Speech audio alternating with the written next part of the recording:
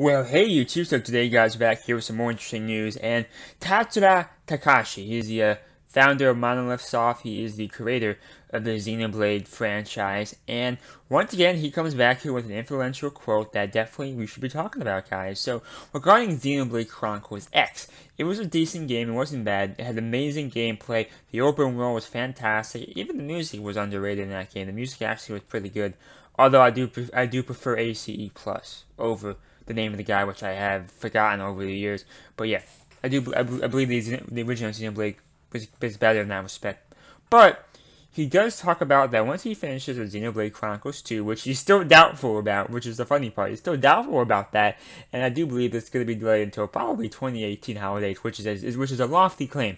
I'm aware of how lofty this claim is. However, this is exactly what I believe is going to happen here, and I would not be surprised. So yeah, what he's saying here is that both Mario Kart 8 and Xenoblade Chronicles X were constrained by the Wii U's limited audience, and also, he doesn't mention this, but the architecture was also kind of weird. You know, it wasn't the best. And also, the specs weren't the best either on the Wii U.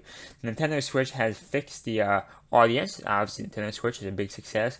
I mean, technically, it hasn't surpassed the Wii U yet, but by the time the holidays come around, especially in 2018, I do expect that to happen. The architecture on the Switch is better. It's more of a traditional architecture, right? It's a little bit better, and yeah, also the added portability of the game makes it a little bit more valuable than the Wii U game because you can bring it on the go and play it at home. You know what I'm saying? So it's definitely a more valuable concept. And yeah, so what he's saying here, let me move down a little bit here. What he says right here is, where is that quote? Right here. I have a mountain of tasks that I need to overcome for Xenoblade Chronicles 2, but I would love to think about it.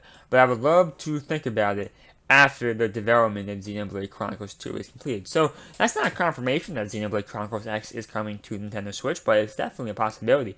One thing I will say is I do believe the original Xenoblades need to be ported and remade first, because the technical issues of Xenoblade Chronicles was the only issue I have with the game. It was a perfect game. I still give it a 10 out of 10. But the one nitpick you can make is from a technical perspective. First of all, the graphics were very poor, right? The textures were very low res, and sometimes you have some texture pop-ins and FPS drops, and all you would need to do is provide HD textures and fix the resolution and fix the frame rate, and you would have the perfect game.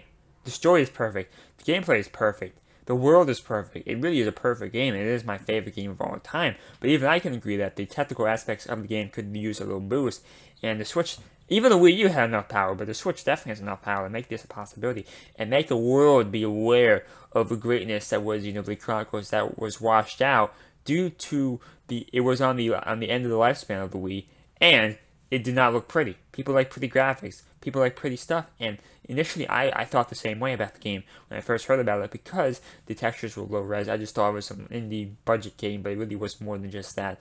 Overall, guys, we hope you enjoyed that video. If you want to pre-order Xenoblade Chronicles 2, I have a link down below. Thank you, bye.